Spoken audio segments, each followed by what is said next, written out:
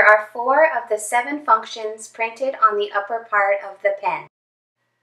Blue for blue ballpoint, black for black ballpoint, 0.7 for lead mechanical pencil, and red for red ballpoint.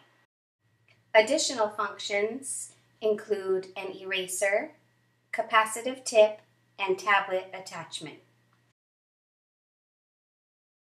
To choose the blue ballpoint, hold the pen horizontally so the word blue is aiming up.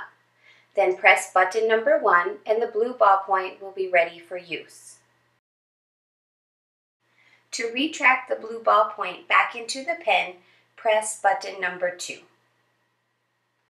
To choose the black ballpoint, hold the pen horizontally so the word black is aiming up. Then press button number 1 and the black ballpoint will be ready for use. To retract the black ballpoint back into the pen, press button number 2. To choose the pencil, hold the pen horizontally so the 0.7 is aiming up. Then press button number 1, and to advance the lead, press it again 1 click at a time. Do not force it. To retract the pencil back into the pen, press button number 2. An eraser is provided under button number 1. To use the eraser, just pull off the metal cover of button number 1.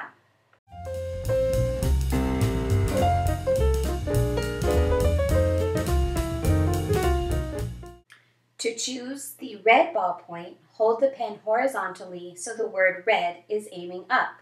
Then press button number 1 and the red ballpoint will be ready for use. To retract the red ballpoint back into the pen, press button number 2.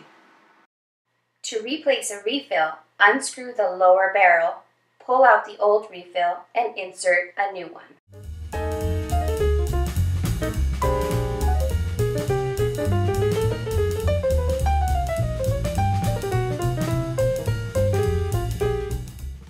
To add pencil leads, unscrew the lower barrel and pull out the lead feeding tube and insert new leads. The lead will be loaded automatically.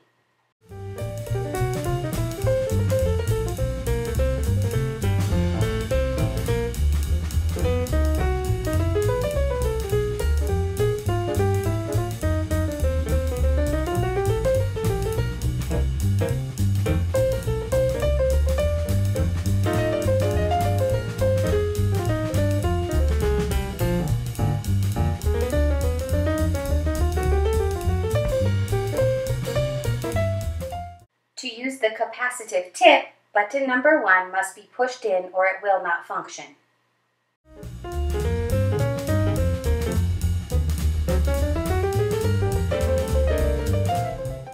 To use the tablet attachment, simply slide it over the upper part of the pen. The post fits into the headphone jack of the tablet.